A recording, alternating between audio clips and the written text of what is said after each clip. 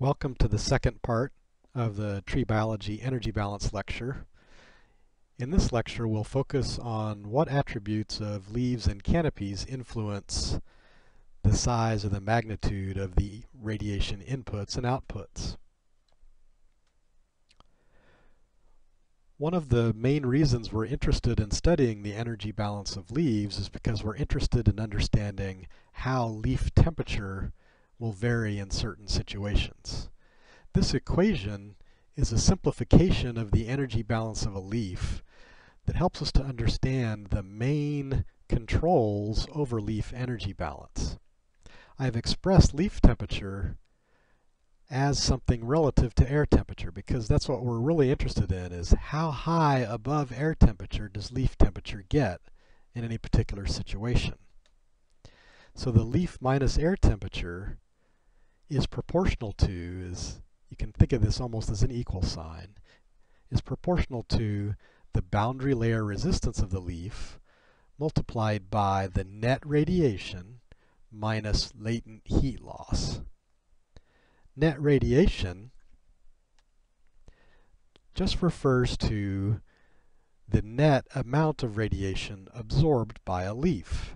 So as you can see here, net radiation is a complicated term because it basically includes all of those shortwave radiation inputs and outputs and long-wave radiation inputs and outputs. So here we have shortwave radiation absorbed, which is a function of incoming shortwave radiation multiplied by the shortwave absorption coefficient, the shortwave radiation reflected from the leaf, and then the long-wave radiation absorbed and reflected from the leaf, as well as long-wave radiation re-radiated from the leaf. The sum of these inputs and outputs is the net amount of radiation absorbed by the leaf. So what you can see is that all other things being equal, if net radiation increases, if the amount of radiation absorbed by the leaf increases, that means this number will increase. So the leaf will get warmer relative to air temperature. Similarly, if the boundary layer resistance increases, all other things being equal, leaf temperature will get warmer relative to air temperature, because boundary layer resistance is the controller of convective heat loss. So you can see that basically what we have here is the main energy input to the leaf and then the main methods of energy dissipation. Boundary layer resistance, which controls convective heat loss, and L, or latent heat loss. So what are some leaf attributes which modify these different energy balance components? We're going to talk about that for a few minutes. There are some attributes of leaves which can modify how much radiation is reflected from a leaf. So things like trichomes or leaf hairs on leaves, as well as cuticular waxes, can both act to greatly increase the amount of radiation that's reflected from a leaf.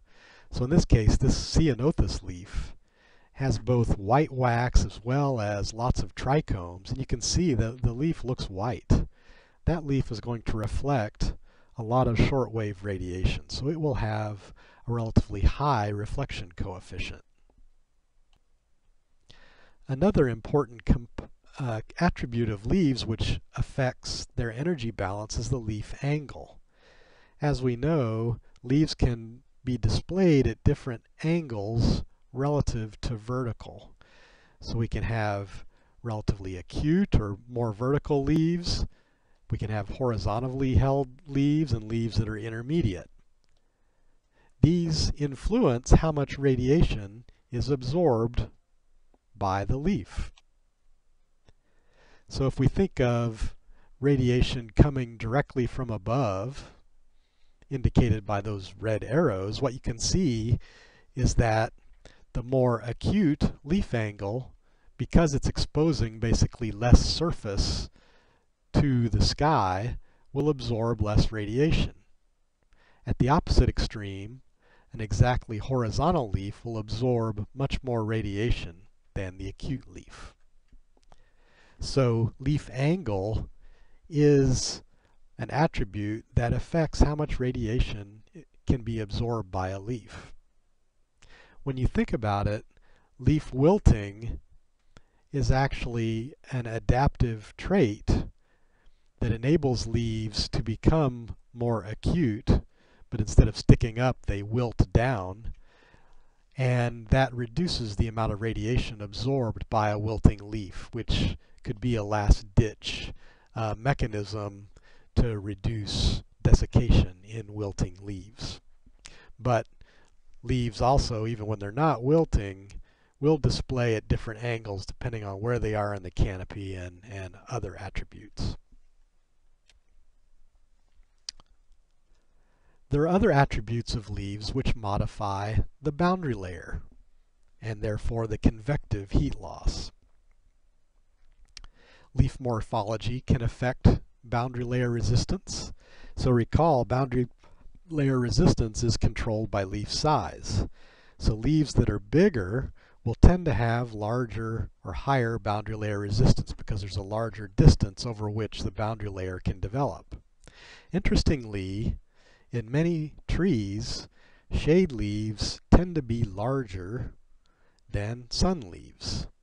And it's thought that one reason for this is that sun leaves are smaller, and in this case have much deeper lobes, because that enables them to have thinner boundary layers or lower boundary layer resistance and therefore more efficient convective heat loss.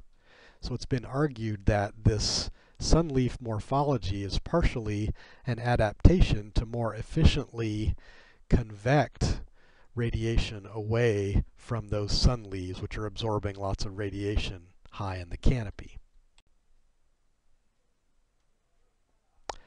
Other factors like needle leaves versus broadleaves influence boundary layer.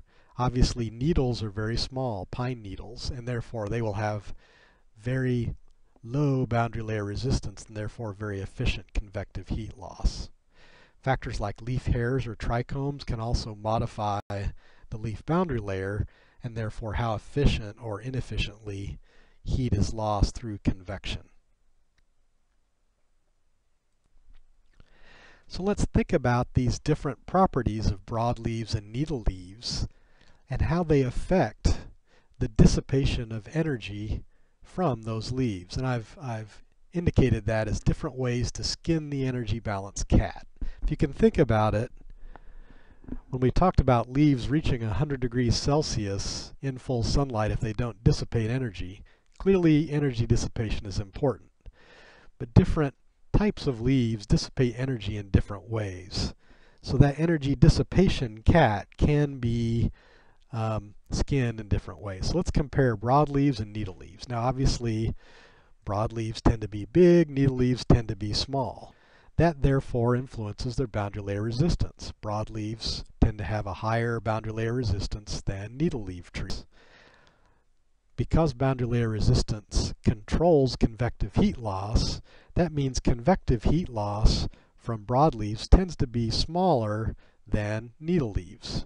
So convective heat loss is more important for needle leaf trees in general. On the other hand, stomatal resistance, in a general sense, this is not always the case, but in general, broadleaf trees tend to have more wide open stomata or a lower stomatal resistance than do needle leaf trees. What that means is that broadleaf trees, because of their smaller stomatal resistance, will tend to more readily lose water and therefore have greater latent heat loss than needle leaf trees. So what you can see is that the convective versus latent heat dissipation components are different in broadleaves and needle leaves, but in the end those combine to both effectively control the temperature of both broadleaves and needle leaves. So let's move up in scale and think about forest canopies and what factors are important for controlling the energy balance of entire forests. Obviously, we have energy inputs to forests, and we're essentially talking about the same concepts as we talk about when we talk about leaves: shortwave radiation and long-wave radiation. The same thing is true with energy dissipation. We still have reflection from canopies, long-wave re-radiation, and so on. But there are a couple of additional considerations that we need to think about when we think about entire forest canopies. One of those is soil heat flux. Soil heat flux refers to energy absorbed by the soil or emitted by the soil. And obviously when we talk about an entire forest, there's soil there. And that can be an important component of energy balance in a forest. Another important component is heat storage. There's enough biomass in a forest that the change in temperature of the biomass can influence the energy balance of that forest. When we think about forest canopies, the reflection coefficient is called something different. It's called the albedo. It means the same thing as the reflection coefficient of a leaf, but because it's basically composed of the leaves but also branches and spaces between the trees, it's called something else, and that's albedo. And albedo varies in different systems. The albedo of sandy soil is relatively high, so about 35% of the shortwave radiation incident on sandy soil is reflected back. A surface like clay or most crop have a 0.25 albedo, whereas most forest canopies, because they're very deep and complex, don't reflect much of the incoming radiation, so they have a relatively low albedo. One of the important considerations when people think about climate change is changes that might occur to the energy balance when we, for instance, take an entire region that might be very sandy or be mostly crops and replace it by forests. That may drastically change the surface reflectance of large areas of the Earth and could potentially therefore change the energy balance of the Earth. Another term that's talked about when we think about forest canopies is the Bowen ratio. The Bowen ratio refers to the relative importance of those two main components of energy dissipation: convective heat loss and latent or evaporative heat loss. So it's just the ratio of those two. And I want to give an example where someone measured the Bowen ratio, or the relative size of those two energy dissipation components, in two very different forest types. So the first forest type that this study looked at was boreal jack pine. That's Pinus banksiana in northern Canada. This is a photograph of this jack pine canopy. Jack pine is really sort of similar to our southern pines in that it tends to have pretty sparse canopies, low leaf area index, sort of scraggly looking. So you can see a lot of soil there. These scientists compared the Bowen ratio in jack pine to that in a temperate deciduous forest. This is in Tennessee. So this is a mixed hardwood forest in Tennessee. Lots of different species: oak, hickory, maple, very rich canopy, very dense, much higher leaf area index than in the boreal jack pine forest. And these researchers used instruments installed in towers located above the forest canopies to measure energy balance components. And this is a picture of the tower and the instruments in that mixed deciduous forest. This is in Oak Ridge, Tennessee, near the Oak Ridge National. So let me show you an example of how they present this energy balance data. This graph shows for a period of one day, this 0 to 24 hours. The net radiation, so this circles are the radiation absorbed by the canopy. So this is the total input, and then the outputs are latent or evaporative heat loss with the squares, and this is H, which refers to convective or latent heat loss in the triangles. Okay. So we can compare the relatives, how radiation balance outputs work in the temperate deciduous forest versus the boreal jack pine forest. So let's compare. We have the temperate deciduous forest and the jack pine forest. We know that the leaf area index, we can just tell from the pictures, in the deciduous forest was high, and in the jack pine forest was low. That high leaf area index forest is going to have a higher boundary layer resistance, and the jack pine forest will have a lower boundary layer resistance. Because of those differences in boundary layer resistance, there will be differences in convective heat loss. Recall that convection is controlled by boundary layer resistance. So because that temperate deciduous forest has a high boundary layer resistance, it will have a low convective heat loss, which is indicated by H and the triangles in these graphs. And that's what we're seeing. The convective heat loss is relatively small in the temperate deciduous forest, whereas it's quite large in the boreal jack pine forest. So the opposite is true for the components that determine latent heat loss or evaporative heat loss.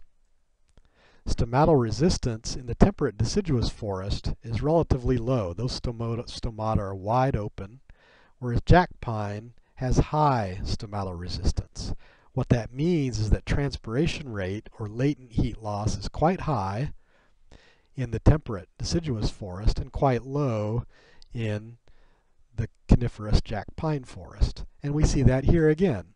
Latent heat loss is relatively high here, relatively low here. So that means these forests differ in Bowen ratio. In the temperate deciduous forest, convective heat loss is relatively small, latent heat loss is large, which means the Bowen ratio is low. And the opposite is true for the jack pine forest. This is roughly equivalent to the table we looked at for an individual conifer leaf or a needle leaf versus a broadleaf. Those different morphologies of the leaves and of the forests and their different physiology influence the relative importance of those two major energy balance loss components, convective heat loss and latent heat loss.